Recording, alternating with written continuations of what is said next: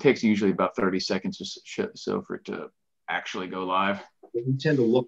There's another screen going as well, Jeremy. So it's not that we're not listening; we're just looking at the chats and things. Right, like that. right. Trying. Yeah. Yes. If you make any dramatic hand signals, I won't see them always. But we should be live. So welcome anyone who hops in. We normally give it a few seconds for people show up, so we're not preaching into the void. But welcome once again.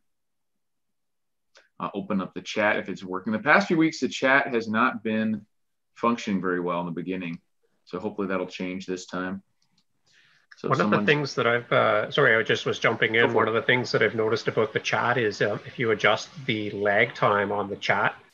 So when I was doing live streams, it was like a 40-second lag. And so that really is disruptive. Yeah. Or maybe it's like the delay of your video posting. I forget, but they were really out of sync. But if you can shorten it up, I was on a live stream a couple of days ago with somebody else, and they had theirs, like you could almost type to them and have them answer in real time. Nice. Which is a lot nicer than having a big delay. Yeah, there does seem to be a bit of a delay with like the actual video and then it's showing up on YouTube. I don't know if that is purposeful or something that I can adjust, but definitely I'll see if I can.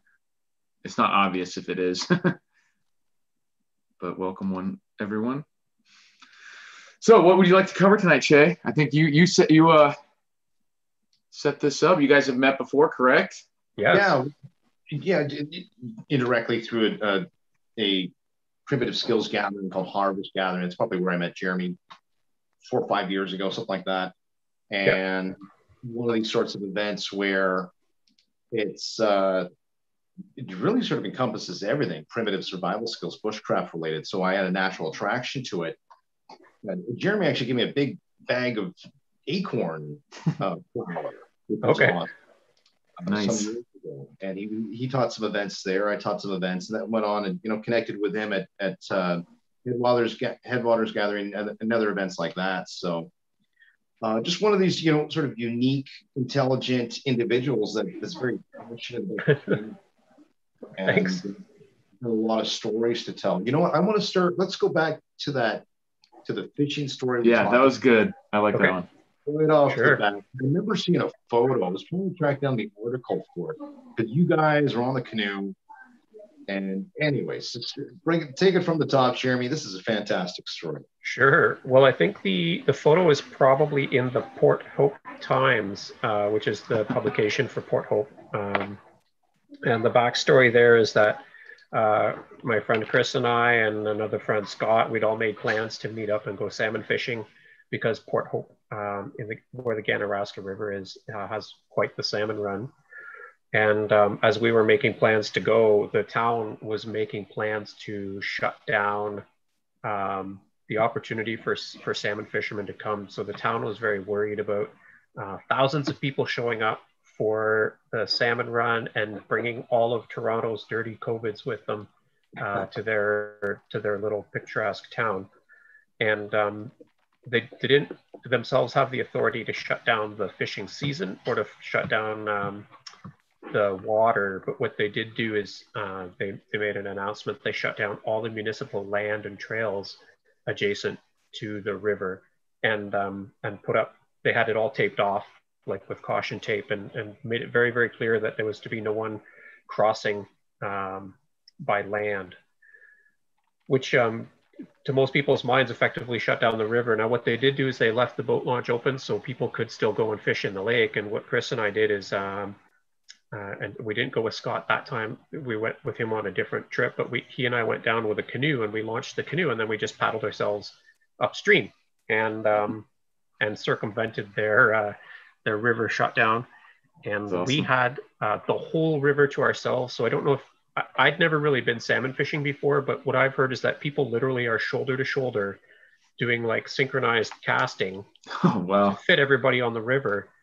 And then when someone catches a fish, like everybody pulls up because you got to wait for this guy to fight this big fish or you all get tangled. And we were literally the only people with rods in the water the whole length of the river. And it was amazing. But, because of that, we also were a bit of a spectacle. So I told you guys, like, people were crossing the boundaries to come to the water to shout at us to tell us that we weren't allowed to be there.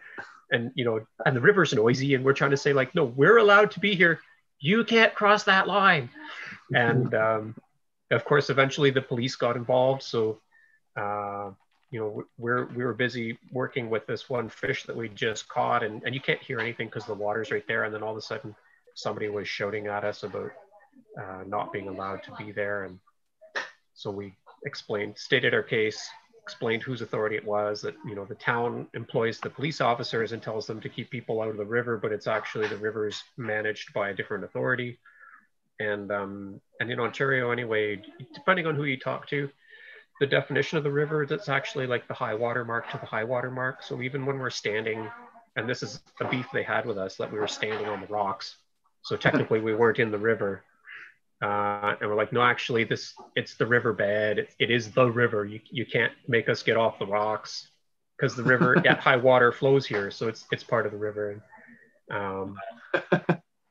So those guys, they let us go. But then the funny thing is they sent 2 more cops to try and, you know, or they just were miscommunicating. But then other police officers came and they tried to run us off, and they were not as nice as the first 2 guys that we talked to, who were at least willing to discuss. And they're like, yeah, well, we'll see you guys in court. And then they kind of walked away. And, you know, for like weeks, every time I checked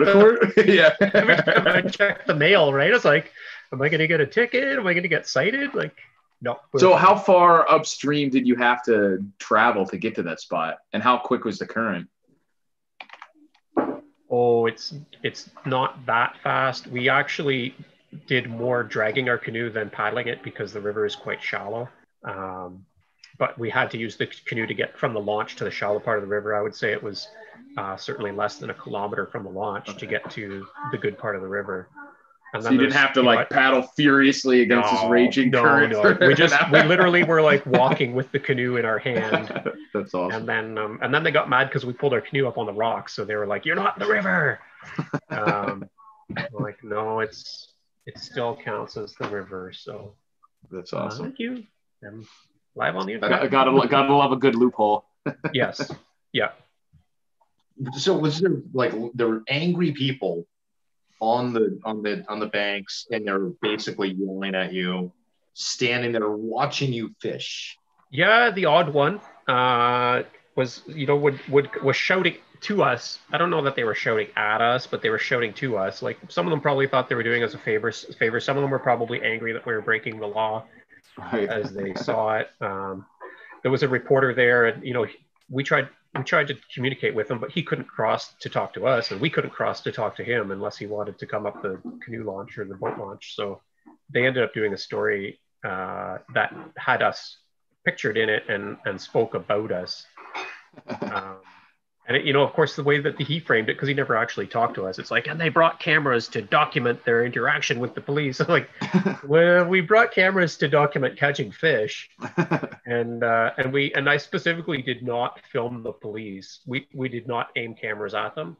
We happened to have a camera running at one point when they came to talk to us. But we did not go out of our way to make trouble with them or showcase them. And I said specifically, like, they don't know where the line is. And it happened to be a holiday Monday.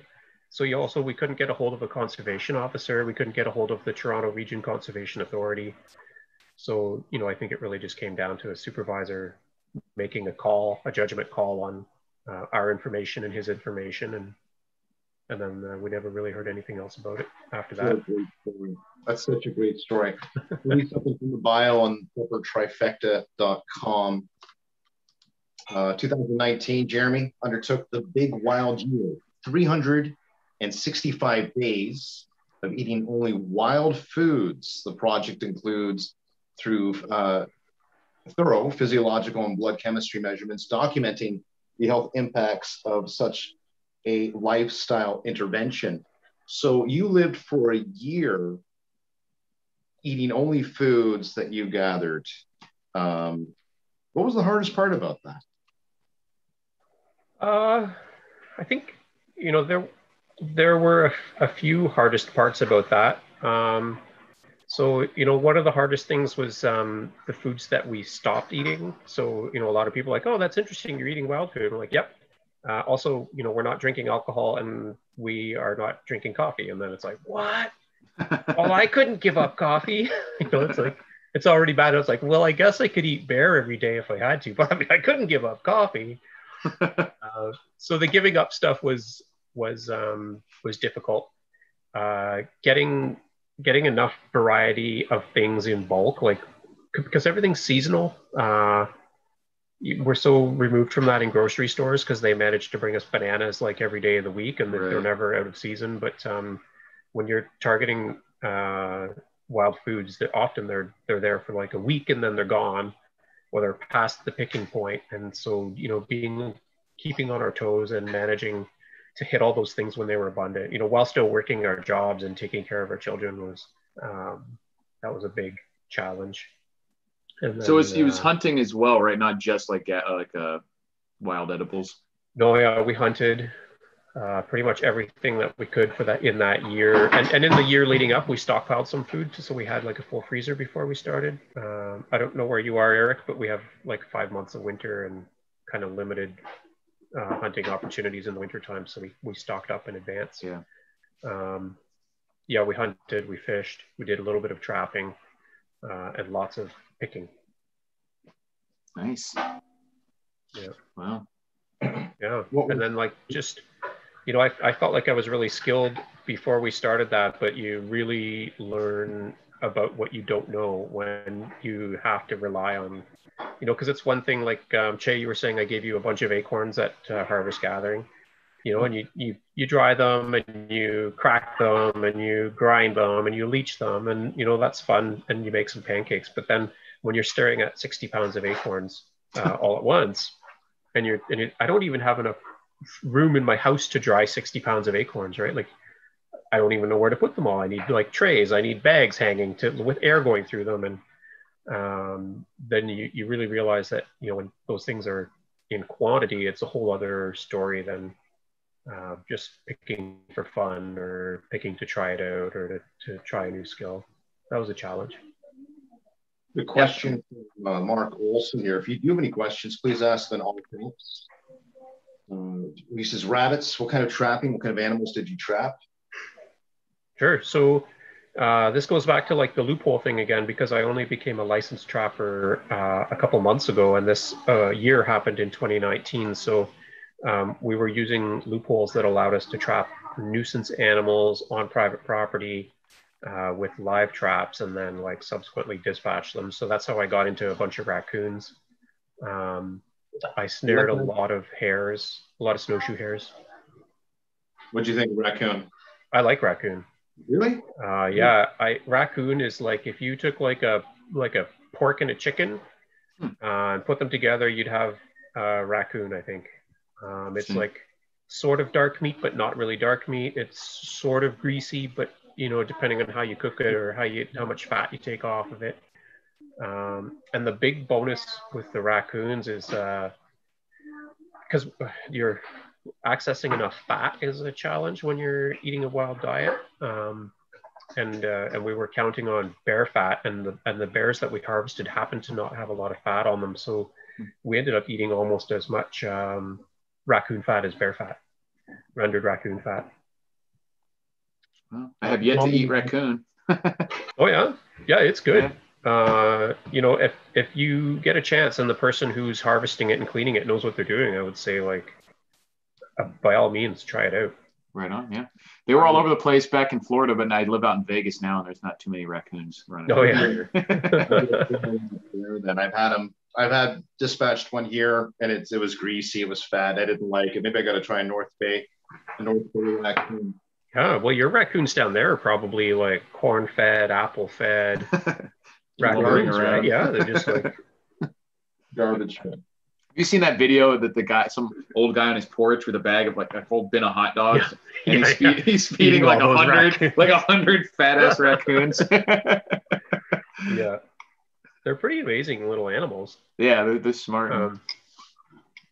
The hard thing about raccoons is that when the hunting season's open for them, they're typically very, very fat. And I always kind of describe it like the first one we had this big fat raccoon, and so I skinned it, and then it looks like a kind of a cat inside of a marshmallow. And then if it's warm out, it's like super greasy, slippery. But if it's really cold out, it's a little bit firmer. But you got to get all that fat off, which of course we saved and rendered.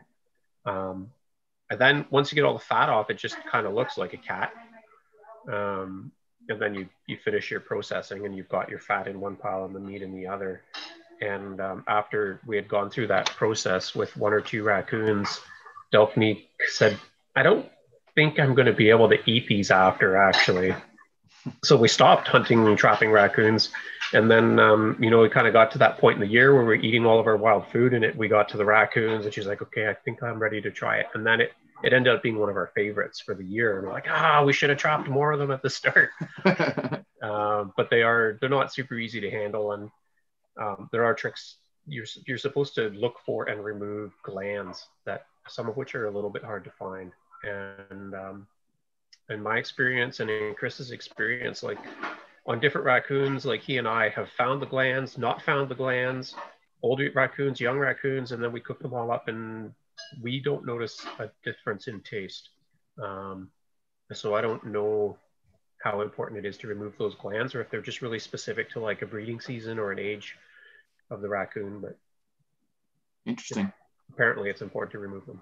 I wonder if it has something to do with what they've been eating as well, too. Like someone mentioned dumpster-fed raccoons in the chat, too. So if they're eating like trash versus, totally wild natural diet, maybe that would help. I mean, even like a raccoon that's eating trash it's really just eating what you eat, right? Like it's eating your leftover chicken wings and your carrot peelings and your, like it's probably your trash, but a lot of trash is not, what people eat is not really good. Just pizza crusts and little like the scrapings from the inside of their dipping containers or whatever. Yeah, right. So what instigated this challenge that you wanted to do for a year, just purely wild harvested food? Well, we'd been watching the TV series Alone, which I think you probably both have watched that TV series. Or familiar with it. So they drop people off and they have to survive alone. They have a limited number of items, and almost always after like 35 days, they're starved out or they've gone mad.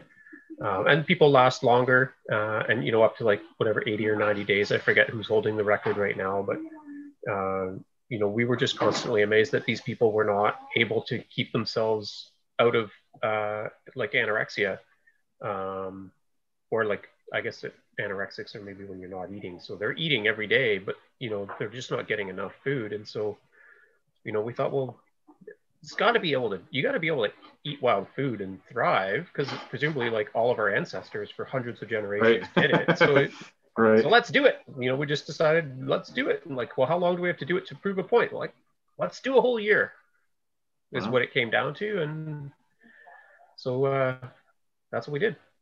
Whole year of eating wild food. That's awesome. What's the first thing that you ate when you were like the next, whatever it was that evening or the next morning? We did a live stream on New Year's Eve. So you mean the first day that we were done the Big Wild Year, or the first day we started? First day we'll start with both. We'll do both. First day you started. I can't remember. The first day we started probably was dandelion root coffee. And probably bear meat and like dandelion greens and fiddleheads and wild leeks and things like that. In the first, why do you keep coming over to interrupt me? Sorry, I got kids here. No worries. Good night, monkeys. So the first day after, or the New Year's Eve at the end, where we counted down to midnight, then we had everything.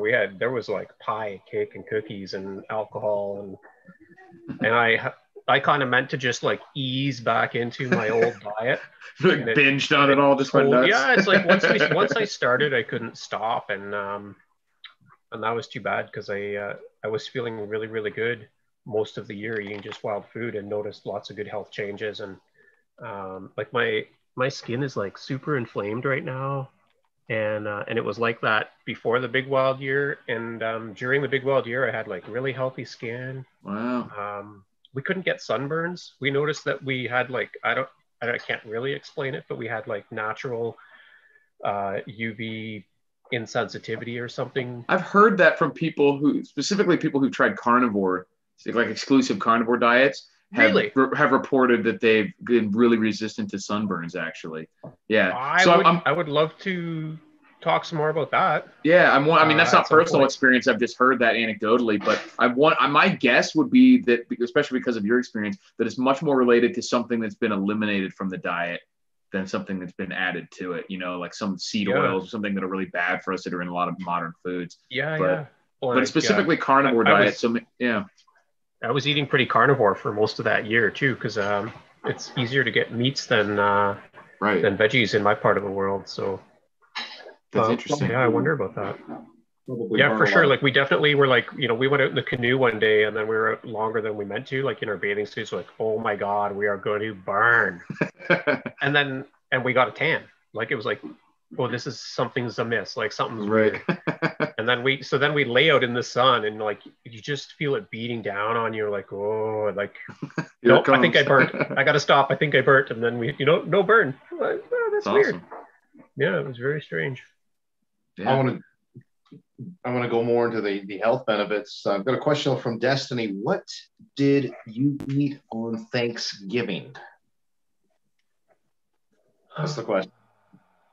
Do you even remember what you ate on Thanksgiving? It's on the Big Wild Year Facebook page. We posted meals, like, I'm not going to say every day, but most days. If you scrolled through to Thanksgiving of 2019 on the Big Wild Year page, we might have had a wild turkey. Nice. And I wish I could say that we shot it, Eric, but the only 2 turkeys we got that year were both roadkills. Oh yeah, well, and had to have a little bit of gravel to pick out of them. Yeah, it's kind of like pulling out the shot pellets. Right, same thing, right? Except gravel. Gravel. Yeah. Flecks of paint. Yeah. Bumper.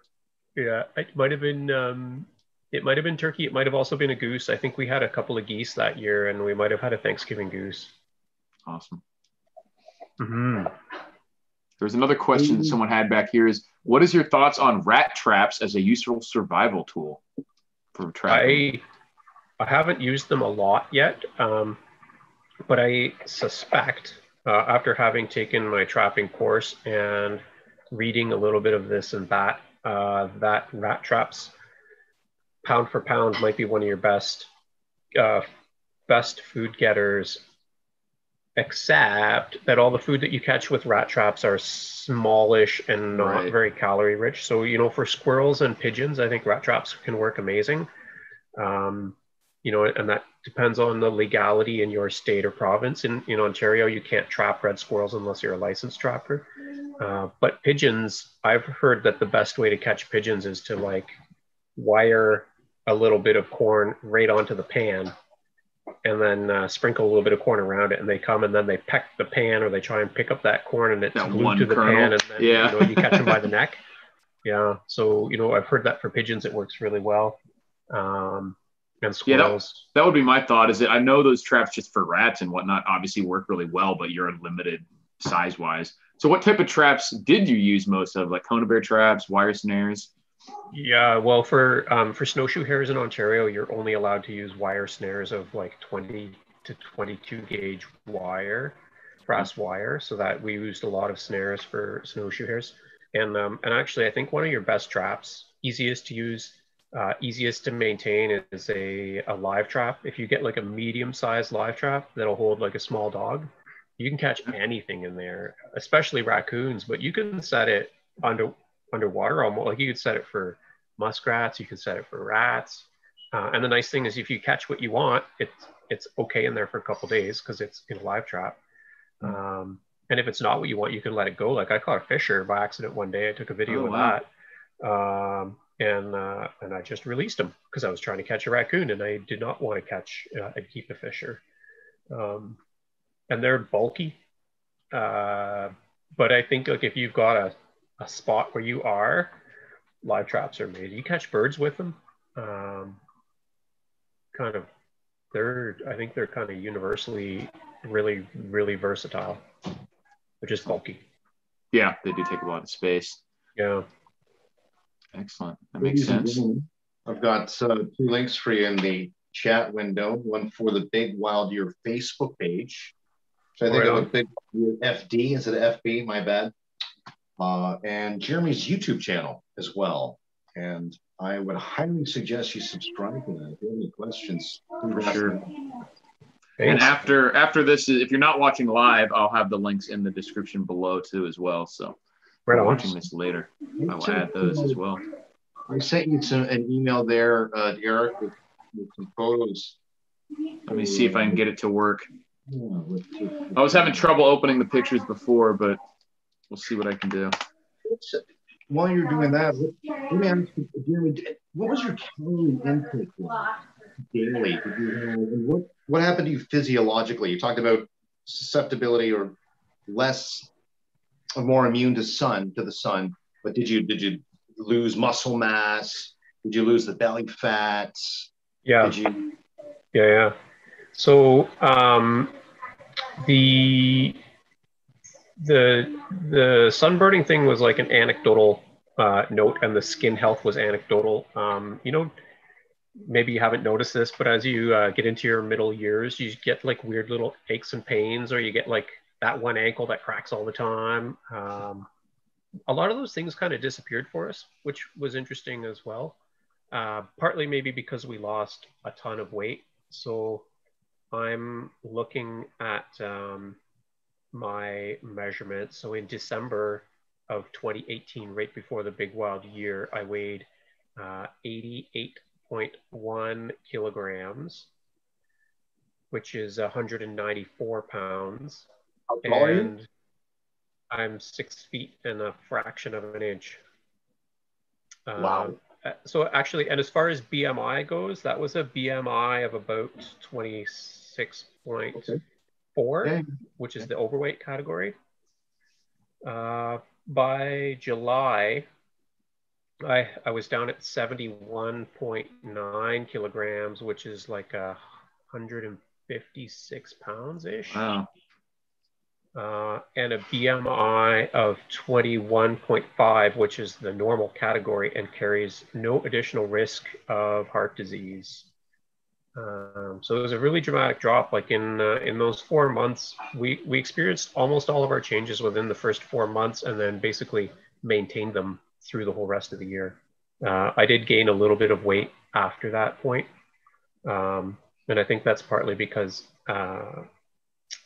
we started buying wild rice as a staple for our diet in June, just because it was really hard to get enough carbs in our diet. We were eating a lot of meat and greens and berries, but we didn't have like a staple carbohydrate, and so we decided to. And it's kind of weird, like 156 pounds. That felt really light to me. That's like a high school weight for me, like a skinny high school weight almost. But that's still like a normal BMI for my height. I wasn't like medically skinny, but it just like relative to my previous body weight, that felt extreme. And then that was kind of worrying. And so we jumped onto the wild rice to bulk up a little bit. And that seemed to do the trick. We did maintain or gain a little bit of weight through the year. But even though I lost a lot of weight, I'm just sort of scrolling through my data here. So I've got some percent body fat measurements as well. And percent body fat. So at the start of the year, it was 23% body fat. And then by the middle of the year, it was just under 17% body fat. So even at that 156 pounds, I wasn't even emaciated, I wasn't even at fight weight, right? Like, what do people? Right. People are like looking for 12% body fat so they can flash their six pack at people, and and I wasn't even there, even though I'd lost a lot of weight. We measured strength. So at the start of the year, I was doing 258 kilogram, 1 rep max for a leg press, which is at that time was 2.95 times my body mass as a ratio. And then in at the end of the year, I did a single rep leg press of 292 kilograms. So I went from 258 kilograms at my fat weight, and then I pressed one leg press 292, so even more weight at my low body fat. Nice. So the ratio, like by the ratio of my body weight, I did a 2.95, and then it went up to 3.85, which was like a huge strength per pound increase. Although, you know, my overall strength increased a little bit, but my strength per pound, because I dropped a lot of fat. Yeah, so I think it's your Wilks score, they call that, when you, based on your body weight and everything, it would have gone up actually. Oh, okay. Which is nice. Yeah. Yep. We had a question: do you use a refrigerator or freezer at all for your food, or did you try to store it in exclusively wild methods as well? No, so we were like modern hunter gatherers, I would say. Nice. So we were using every bit of technology to our advantage, hunting with, you know, rifles and scopes, using modern fishing gear, traveling around, again, gasoline powered vehicles. Although we certainly did a lot of hiking and canoeing and stuff like that. But we made extensive use of our fridge and freezer, although we also did some canning, some dry goods storage. So things that could be dried, we dried. Things that could be canned, we canned. Lots of dried mushrooms, but all our vegetables, basically, we froze them. And all of our meat was frozen. Okay, cool. I've got these pictures that Chase sent me up, so I'm going to pop those up on the screen, and you can talk us through what we're looking at. Sure. Yeah, they're not specific to the big wild deer, although that one is. That's a rainbow trout. Okay. That's a little rainbow trout that I caught fishing, and I was so happy to catch that little rainbow trout. And then I don't know if I sent the picture with the big rainbow trout, but after I caught this little one, I caught one that was like, I don't know how many pounds, 6, 7, 8 pounds, a real big one. But that's like, we were out fishing all the time. We were fishing for pike, for bass, for perch, for trout, for nice burbot. We ate a lot of channel catfish.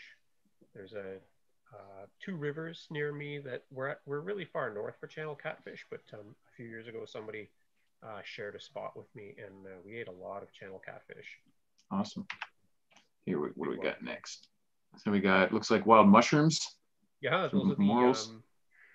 those are the Verpa bohemica, the early, or the half-free morels. Maybe I got the name wrong on those. Those are the early morels that come up before the morcella. But that one yellow one on the top left of the basket, that would be like a true yellow morel. So I ended up spending quite a bit of time trying to learn how to shoot a turkey with a new friend, Steve Lukacic, who has been out on a few adventures with me. And sorry to interrupt. Hate to interrupt, but can we just, is it just me, or we check the audio there on your side, Jeremy? I can hardly hear you. Yeah. How about now? Is that a little bit better? I've been able to hear for the most part. I haven't noticed anything. Sorry, man. Please continue. No, you know what? I let my kids use my laptop, and they've destroyed the earphone jack by like walking away from it with their earbuds plugged in or whatever the case is. So if you do have a hard time hearing me, let me know. I just like wiggle it and then it works. But I might have bumped it there. Yeah, so I was saying I was out with Steve Lukacic, and he's a great, fantastic resource in Ontario for anybody who wants to learn about Ontario mushrooms. He's got a very active Instagram account. Stevie Funfur is his handle, Stevie right on _funfur. But we did a lot of mushrooming, and he tried to teach me how to shoot a turkey, and we did not get a turkey, but we did score lots of wild mushrooms, lots of wild leeks. Yeah, mushrooms are interesting because I think they're delicious, but from a nutritional perspective, they have a lot of minerals and nutrients in them, but almost no calories. So, you know, if you were really starving in the woods, they probably wouldn't help a whole lot.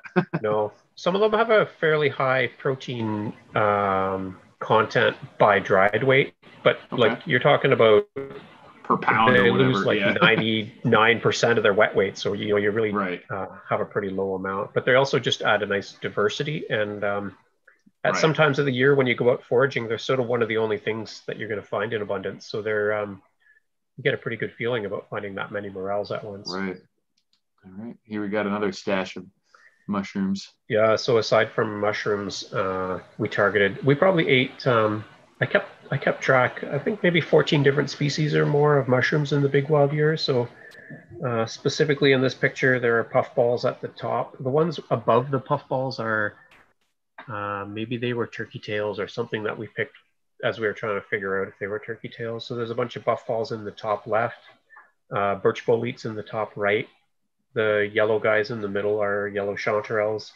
There's a couple of oyster mushrooms in the bottom right, and those funny gray ones to the left above my knife are jelly hedgehogs, which are super fun to find, but they've got they're all water. I don't know if you get anything out of them. So mushrooms specifically are something a lot of people are worried about getting the wrong ones. Is there not just mushrooms, but that just made me think of it. Is there anything throughout the year that you messed up, got the wrong one, got sick, anything like that? Yes and no. So I would say people should be worried about mushrooms, and they should definitely use more than a pocket guide in identifying them. Like find somebody who knows, or join a group where somebody can definitively say yes, that's safe to eat, or no, it's not. And no, even then, even the ones that are commonly eaten, some people are just not going to react well to them. The same as that, some people just don't react well to different foods. So I might have poisoned myself with mushrooms once, and not from eating the wrong kind, but from being, I don't want to say greedy, but just eating ones that weren't really in the best kind of shape, but just not being able to throw them away. Yeah. Because I found them and I picked them, and by God, I'm going to eat them. Right. But we also, we ate mushrooms and minnow soup, and so that might have not been a good combo. Those minnows might have been not palatable or safe. Right on. Either.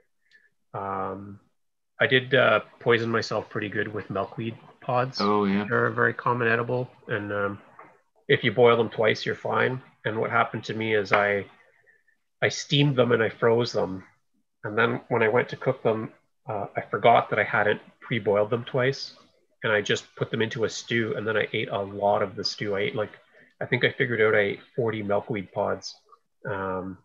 All in one go, and I was very ill. Wow. I haven't thrown up that hard in a really, really long time. Rough. Yeah. So here, this picture, you're out hunting something, it looks like. Yeah.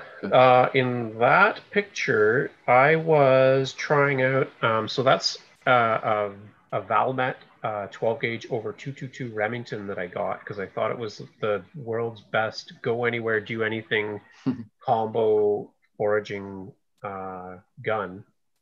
And I bought an adapter made by a guy in Alaska, MCA Bullet Company. He makes adapters, and so I actually was testing out shooting 22 long rifle in the 222 Remington barrel, and I found it to be super accurate.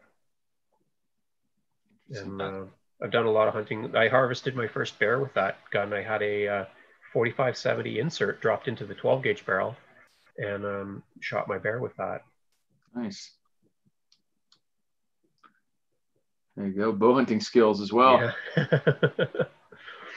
Yeah, I like to do a little bit of shooting. I shot compound for a while, but never really hunted much with it, except for carp derbies. And then I picked up this recurve bow, and my friend Jay Valenti, who's got the YouTube channel and Etsy store Vision Quest Outdoors, he made these authentic arrows for me. So they're stone tipped, which is now legal for hunting in Ontario, stone tipped arrows, as long as they're a certain dimension.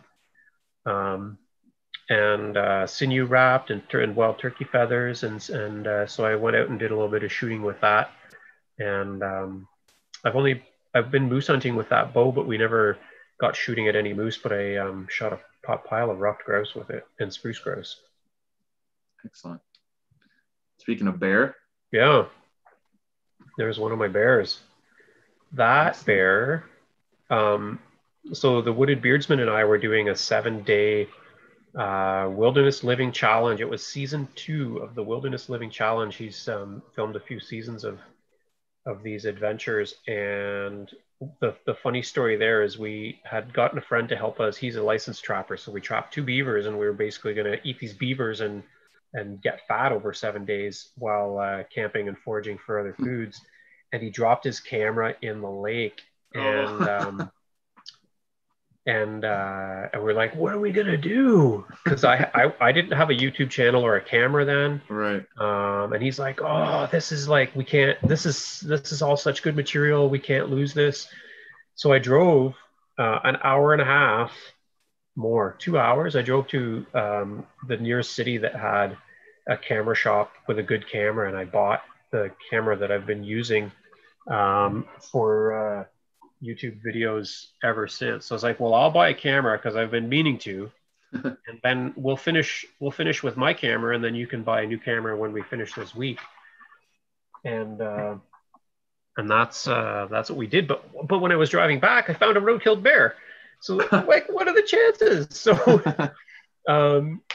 So I got back to our camp, and he came across the lake with the canoe to meet me, and I was like, hey, I got something to show you.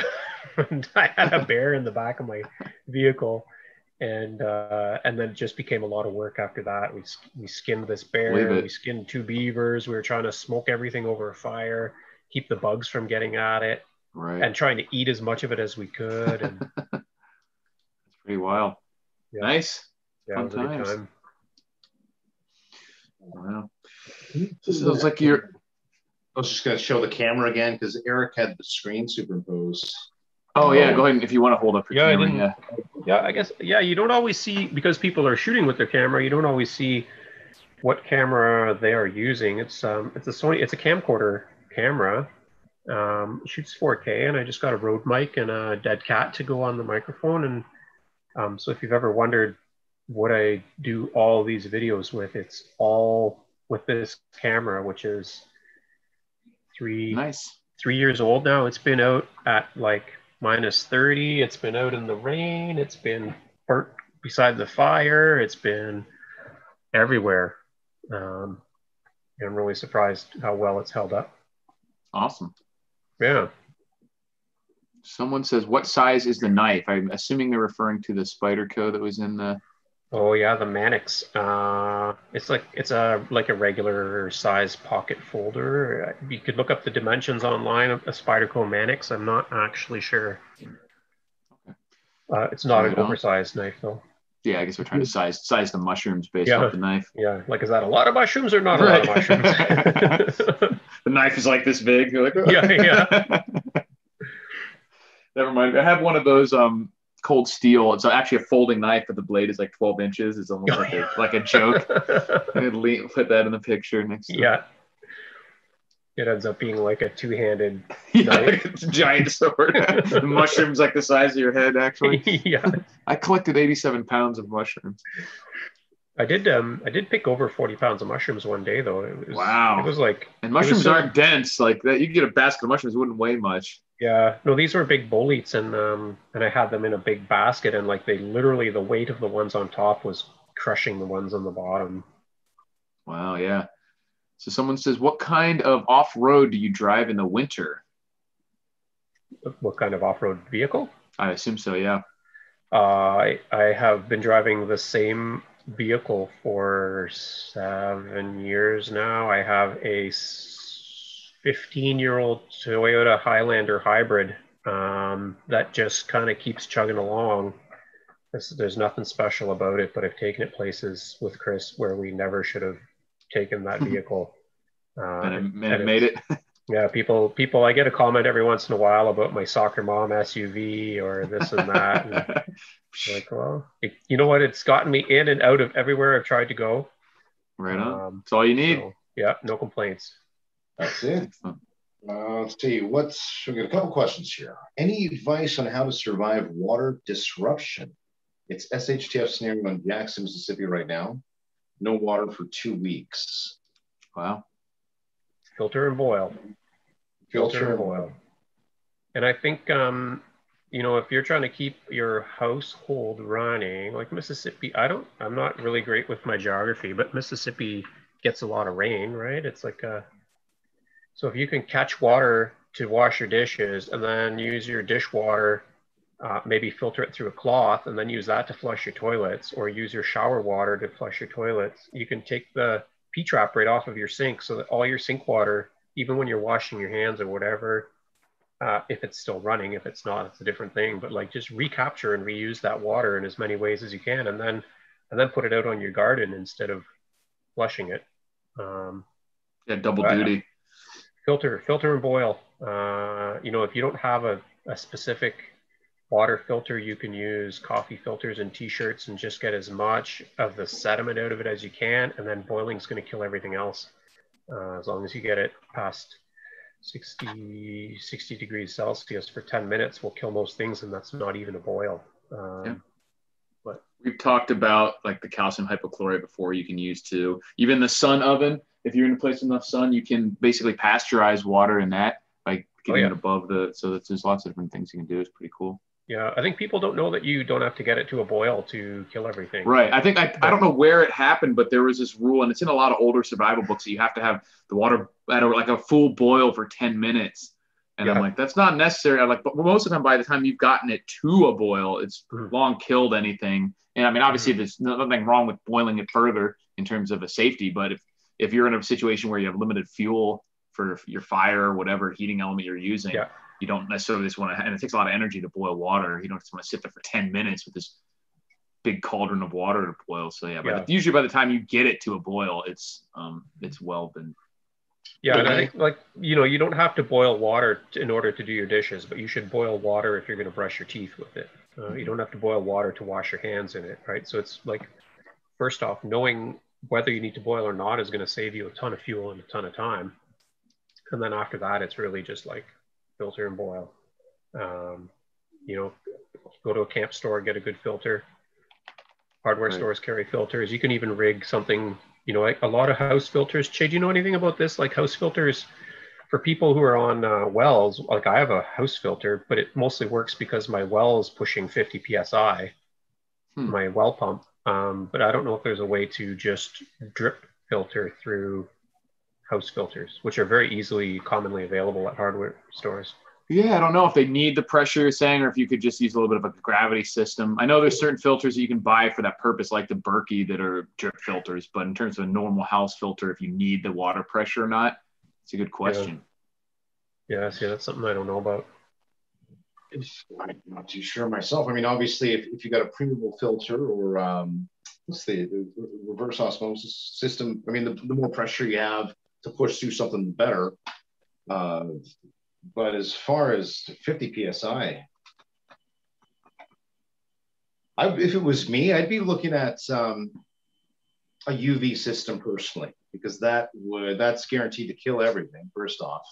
And you're basically just limited to just basic filtration. Let's get rid of all the debris. Let's bring it down, if you can, bring it down to 0.2 micron is your bacteria, 0.002 is for viruses. But if you bring it to 2 micron for bacteria, and then you kill everything, you only have viruses to contend with, UV will take care of that, then Bob's your uncle, as they say. But drip filtration, I don't have a lot of experience with. With they do with if we're talking veg oil for fuel, they've got these huge socks that you put it in, because the more real estate you have within the filtration system, then the more product you can get at the end. So I'm not a particularly big fan, because they seem to take forever. Take a lot longer. I have a gravity bag filter that I bought from Canadian Tire, which in the States, what's Lowe's.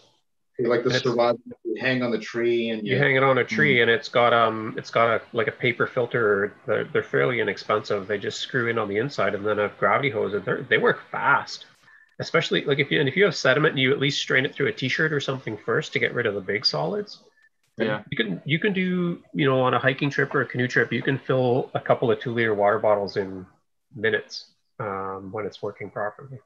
I know of them. I don't have a lot of experience with them. I know that there are some that there's some sort of device where you can actively push it through. Yeah, those are the ones that have like a ceramic filter. Usually you have to have a fair bit of pressure to force the water through, because they're like very fine filter. Right. Maybe even activated carbon as well as a medium to go through this. But I don't have a lot of experience with the gravity, the ones that you're talking about, just because I want water, now I use like a life straw or the UV light system, one of those portable ones, like the SteriPen, I believe it's called. Oh yeah. Which is actually very nice, because when you want to drink, yes, filtration, boiling, we've all done that, but it's not very nice to drink hot water when you're thirsty. Yeah, especially if it's already like yeah, whatever, 75, 80 degrees Fahrenheit outside, and then you're drinking water that's just been boiled. It's not fun. It's not a fun feeling, no. Yeah, it goes to the gravity game. I played the boiling water, wait till it cools down game. SPQR, Cincinnati. I keep on thinking of that radio station when I see these guys. I just got a question for you. I think we touched this, so you're talking about the rice, but maybe. Yeah, before the rice, you said it was actually a struggle, I guess. So what was, I guess, just the wild edibles, the plants, I guess, would have been the biggest source of carbohydrates. Yeah. The source of carbohydrates. And also, what's the biggest unanticipated thing you learned in your year? Good question. Yeah. So yeah, we got the wild rice because we did try to go and harvest our own wild rice, and we harvested a couple of root crop type things like dandelion roots and burdock roots. But and wild leeks and the dogtooth violets, like we just don't really have like a huge root crop except for cattails, and I have zero experience harvesting cattail roots and processing them, and we just kind of never got around to doing it. So the wild rice seemed like a good compromise in something that we're able to purchase in bulk, but it's wild harvested, and it's got like a rich history in our part of the world, in North America, with indigenous people who've been harvesting and managing wild rice for thousands and thousands of years. So that was a good fill-in for us. We ate a lot of fiddleheads and wild leeks, and then different, like I would say, like yardweeds. In hindsight, we should have maybe collected more of the burdock roots because they're fairly easy to collect, and we should have really learned more maybe about the cattail roots and how to harvest the starches out of them. Because we had a lot of acorns, but they're actually pretty high fat, high protein, less carbs. But and actually, just to go along with that, before I answer that second question about something that we weren't expecting to learn, we were also using the ketogenic strips to see if we ever entered into ketosis, because we were eating a very high meat diet and working pretty hard, and lots of people wondered if we were in ketosis, which we never were really. Like we were just using like the pee strips that you pee on and they change color. Like I never saw a color change enough where I could confidently say, yes, I'm in ketosis today. Yeah, and we've mentioned this briefly when I think Bug Out Dan was on too, but for a lot of people, you have to be pretty like below 20 grams of carbs for several days in a row before you'll actually be in like full ketosis. So it's not necessarily that surprising. Yeah. To me anyway. Yeah, because we had carbs that like we had enough blueberries and raspberries and strawberries even to get us through the year. And then the other thing is, carbs wise, like we were eating maple syrup and maple sugar like it was going out of style. We probably had, I think we figured it was something like 50 or 60 liters of maple syrup that we had through the year. So awesome. I'm sure we got our 20 grams a day there. Right. Yeah, just in maple sugar. Yeah. One of the surprising things, I think we didn't anticipate at all how much community support we would get from people we knew and people we didn't know, and people we knew who we didn't think would really be that interested, and that was really amazing and really helpful through the year. So people who were offering to send us stuff.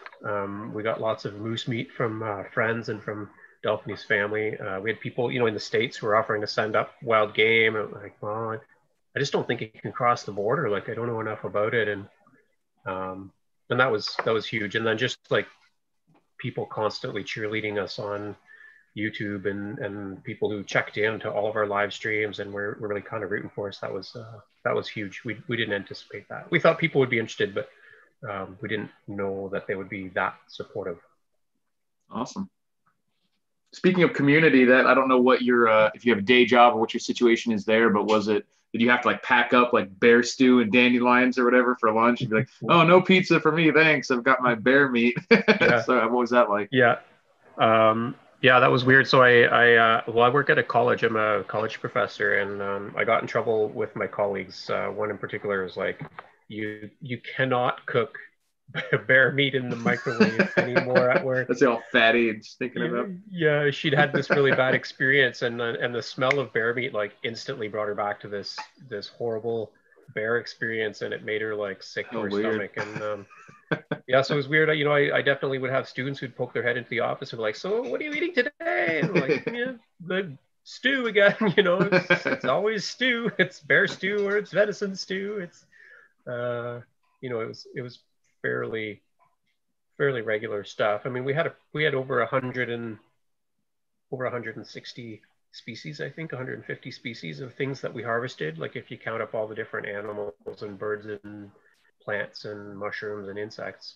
So we had a pretty good variety, but things that made up like our main staples were fairly limited. Right. But a lot of it was stew. We always had a slow cooker going that was either cooking meat or cooking bones, or just everything became the next meal. It just kept rolling over.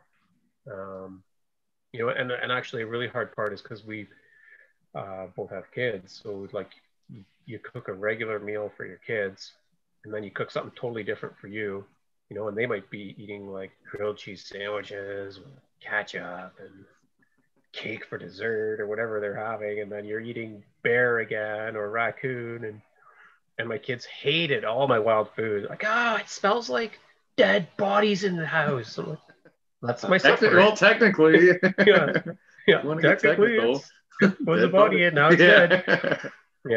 Yeah. So that was challenging too. Like, and just weird things like you cook for your kids, and then like I never taste tested anything, or you get your finger on the pasta sauce by accident, so you just like lick it if nobody's looking, and then you'd get it to your mouth and you'd be like, oh, wait a second, that's not wild pasta sauce. Yeah, exactly. we were super strict, That's as strict cool. as we could be on eating wild food for the whole year. It's awesome. Yeah, I tend to like a lot of the gamier foods like that, so I'm curious to try raccoon and a few of these other things. Well, Toronto raccoon is disgusting. That's all. It's a different story. I think Michael asked something about micron size. Don't quote me on this. I think it's 0.2 micron for bacteria, and I want to say 0.004 for viruses. But I don't want to get into that. But since we're talking about water, Jeremy, was that your drink for the whole? What did you drink? Was it just like that? Yes. So not only was that our drink for the whole year, but we did not drink municipal treated tap water. We only drank filtered well water, which meant that like every week, Delphine and I would haul jugs of water to her house from my house, and we only cooked and drank that well water. So no chlorinated water, no fluorinated water, except a couple times when we were stranded somewhere without our own water. But we drank dandelion root coffee pretty much every morning, and with maple syrup, and we would make herbal teas. I still have plants that I dried in the big wild year in my cupboard that I didn't end up making tea with, but like goldenrod and yarrow and white pine and cedar and rose hips and rose petals. We just had tons of different herbal teas that we would be making. I always had a big casserole dish on my wood stove, and it always had tea in it. And then I would just scoop out all the old gross leaves and then just throw new stuff in and just keep this teapot going perpetually, it felt like. There's a question from Emergency Survival Tips. And the question is, did you grow any vegetables? Did you have a garden? Did you grow anything? I had a garden, but the only things I ate out of the garden were the weeds. So I gardened because I like to garden a bit, and for my kids because they love to eat everything in the garden before it's actually ripe. Look at all these cucumbers I picked, and they're like this big, right? And like, if you wait, they'll get bigger. We didn't. It was all wild. Like we picked a lot of from the garden, I picked a lot of lamb's quarters, which is a weed, the wild spinach, or the pigweed we call it, which is a weed, purslane, which people do grow it on purpose, but it comes up in our garden as a wild weed. And there's one that I can picture, but I forget the name of it anyway. But so I was picking weeds out of my garden, but we never ate any garden food. It was everything was wild or feral. So like we picked a lot of wild apples. We came down to harvest gathering, and there were was it that week or a different week? There were tons of wild apples growing along the roadsides, right? Like we picked 200 pounds of apples one afternoon and took them all home and made applesauce and ate apples and ate more apples. And I don't think anybody ate more apples than us for that month of September or October. Cool. Right on. So what would your advice be? We're getting near our hour mark here, but just to start wrapping it up, would you have any advice for people who are trying to do a similar type of experiment or lifestyle, I guess, to even be more? Yeah, well, I would say like you gotta work up to it, and you really have to plan and know when all your different seasons are, because there are some things that like are only pickable or collectible in a certain time frame, and then you have to know what to do with them. So you might know that you can pick blueberries and you pick them every year, but if you go and you pick 40 or 60 pounds of blueberries, like you got to know what your game plan is with them, because if you don't have enough freezer space, or you don't know how to preserve them without sugar or whatever it is, there are lots of little tricks and tips that you're going to want to know. And you can't always count on your hunting seasons either. Like it seems easy enough to go get a bear until you actually are counting on getting a bear, and then it can be really frustrating when it doesn't go the way you want. So it's good to plan ahead and good to stockpile food ahead. There's a couple in Canada right now. Somebody sent me a news flash about them, and but theirs is grown, like picked and foraged, but they also have a garden. And there's a guy in Florida that did something similar the same year, 2019. He did a garden and a foraged year. Rob Greenfield, I think. Okay. Yeah. Oh, and also live on the coast would be a good one. Right. Yeah, I mean, fishing is an easy way to get a lot of and lobsters and crabs and abalones and all those tasty things from the ocean. Yeah, shrimp, everything. Yeah. Yeah. All sorts of stuff. Yeah. Yeah, there just are some areas that are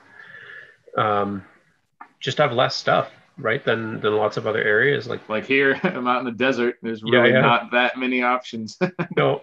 Yeah, but you're on the coast, right? No, I'm in the middle of the desert, basically. Las Vegas.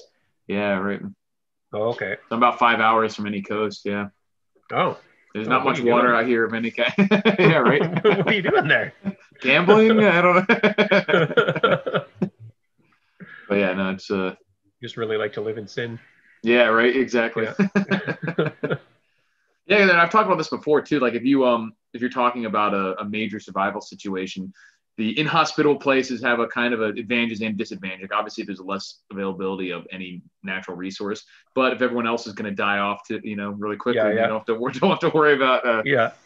If it's somewhere that's really easy to live with lots of natural resources, it's easier for everyone else to live too. So yeah. The problem for me is like, everybody I know or even don't know, they're like, if there's ever a problem, I'm going to Jeremy's house. No. Yeah, no. Yeah, we've all heard that before. Yeah. Like, it's my bear stew. Yeah. Beautiful country where Jeremy's at, North Bay. It's every other person's a hunter up there. And there's lots of crown land, which is nice up here, like a fairly low population and a huge expanse of crown land. You can go out and not see other people if you want to go and be on your own, for sure.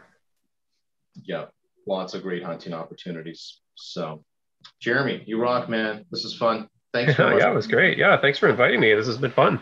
Yeah, it was a blast. Appreciate it. I'm going to post your Facebook link for Big Wild Year. Okay. And One Wildcraft. Your channel, One Wildcrafter. your YouTube channel. I just did that in the chat window for people that are interested in learning more, getting or connecting with Jeremy. So thanks for joining us. And do you have any last my things pleasure. or talk to mention to the audience? How would you like to conclude things this evening? Sure. Yeah, one thing that sometimes doesn't come up, like that I like to mention, just because it's not all sunshine and roses, because we did see lots of great health benefits, but we specifically measured blood mercury because mercury is a common contaminant in aquatic food chains, and so it's present in a lot of fish. And my mercury level at the start of the year was basically already borderline at the legal or suggested level, and then it went up 10 times the amount. So from something like 20 or 30, I always get the units mixed up, but it's like micrograms per liter of blood. It went up to like 329. Like it was definitely gave my doctor a shock. Wow. So, you should be aware of some of those contaminants. So like moose livers and things that you can get a lot of cadmium. And then if you're eating fatty fish and contaminated waters, you can get a lot of mercury. But otherwise, like... Incredible. So that's where primarily from the fish that you were getting?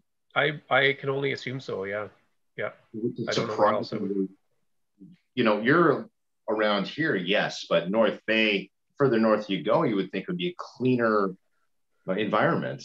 No, because a lot of our water systems have been impacted by like water hydroelectric development, and that basically releases mercury that's in the soil. When you flood it all, it works its way out of the soil into the aquatic food chain, and then the other major source of mercury, I think, is air pollution. So like nobody can escape air pollution, right? It goes with the air. So there's whatever it is, been 60, 70, 80 years of hydroelectric development and smelting operations and vehicle emissions, all contributing to mercury in the environment. Sad. Wow. Yeah. But the wild animal fats and all the protein and, those healthy wild greens and inulin containing root crops, they all otherwise seem to be very, very healthy for us. Excellent. I appreciate it. Thanks everyone also for watching as well. We'll definitely have to have you back at some point, especially if you get more stories of finding amazing legal loopholes. Sure. Yeah. Yeah. Those are always a common or popular topic. Yeah. And if you guys don't know what I'm talking about, jump back and rewatch this at the beginning of the video. If you came in late, it's got a good story. So appreciate everyone. Thanks for watching, and we will see you guys next week.